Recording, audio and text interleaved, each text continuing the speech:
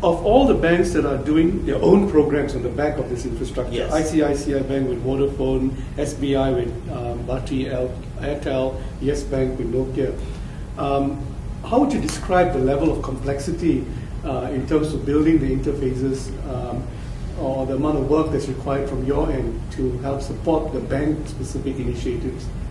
Interbank money transfer is just one of the many utilities in the mobile application of the individual banks. So the customers of banks, they get mobile banking package whereby they can do a variety of banking services. It is only the interbank mobile payment related utility that really comes to NPCI gets involved. The rest of are internal to the banks, customer and the customer's bank, and there they have got all bank account related information, card related services, different kind of m-commerce services, bill payment services. The banks, but they are all intra-bank. The merchants are owned by the banks, the customers by them, all intra-bank. So in the NPCI's IMPS, initially we have started with interbank person-to-person money transfer. Now it has been opened up for all types of money transfer, be it P2P or P2M, person to merchants. Right.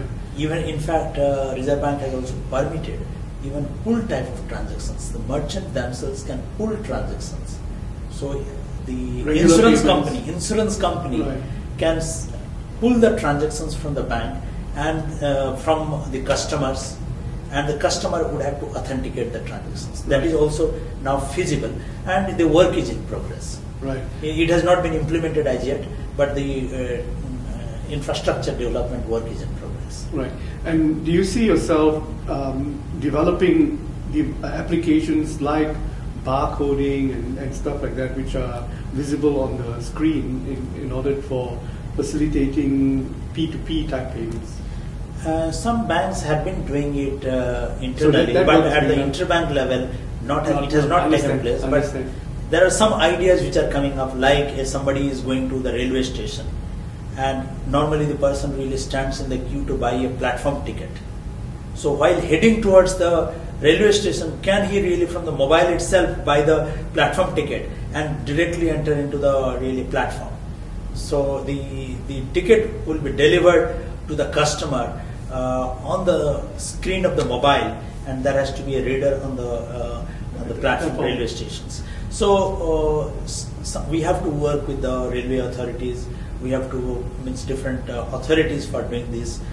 Some individual banks have started the work, but at a all the banks putting together at NPCI level, we are yet to do that.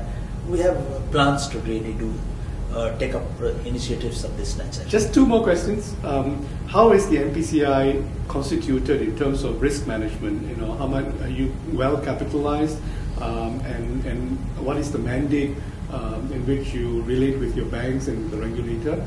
And two is that there are 750 million mobile phone owners in India, or 750 million mobile phones out there in the market.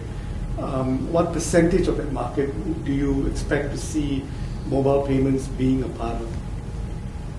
There are two questions, then not one question. First is really the risk management part. The risk management at NPCI level, because it is a real-time system, and the beneficiary gets good money. That means he can immediately can make use of that.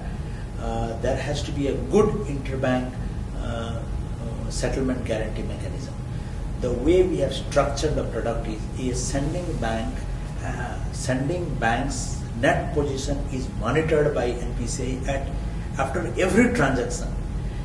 Suppose a customer sends 1,000 rupees on the system. When the transaction reaches NPCI, we first check whether it is the banks has got adequate liquidity. So liquidity check is done at every transaction, and we take as high as 50% of the margin money. So every bank has got a limit. It is dependent bank determines the limit. Bank says my limit should be 1 crore, means 10 million rupees. Right. So the bank has to really fund NPCI in advance 5 million, just 50% of that. And every transactions, both outgoing and incoming, it really works out in the net position.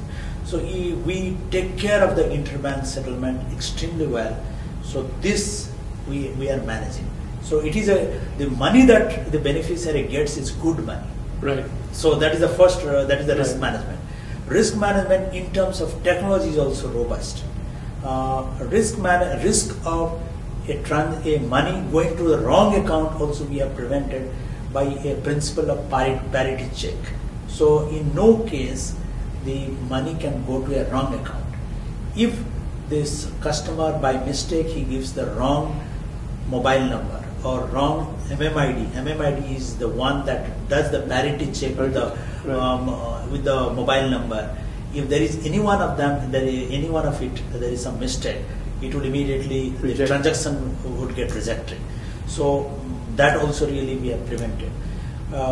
Disputes so far has been nil, because we see to it that if the money cannot really be credited to the customer's account within a specific period of time of 3 minutes, the money will come back to the sender.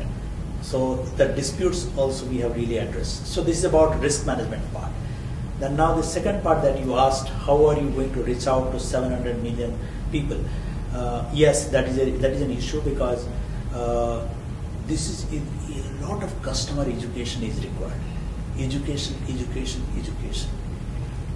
Out of 21 banks which have already gone live, only 2 banks have been doing advertisement on the newspaper for their customers. Other banks, they are planning. NPCI has been preparing the creatives and giving it to the banks to facilitate the process of doing the advertisement. NPCI has been going to the training colleges of individual banks to train the people in the individual banks, so that they in turn can train the customers. Training is not it is not a big job, but at the same time interest to train has to be there. Time and energy has to be really put to this. So getting the really people is, education is the key, and we have just started. I suppose 21 banks are there, 9 are in the process of certification, 30 banks. Thereafter really our whole focus would be on training. Does this in the end create a level playing field in the space of mobile payment, that a small bank can succeed in it as much as a big bank? Because the investment that is required is not very large. Even small banks can do this. Out of 21 banks, there is one cooperative banks also, which has really started the service. There are a few large banks which are yet to join us.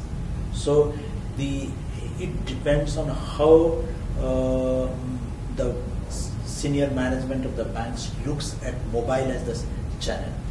There are a good number of techno-savvy banks, even commercial banks, who have shown a lot of interest, because the commercial banks are also now competing with the commercial banks. They would like to demonstrate that they are as good as commercial banks so far as the servicing is concerned, and they have been really joining us. They have shown interest. Mr. Hota, thank you so much, and we hope to be able to update on the development in years to come. Thank you very much. It is my pleasure. Thank you. Thank you so much.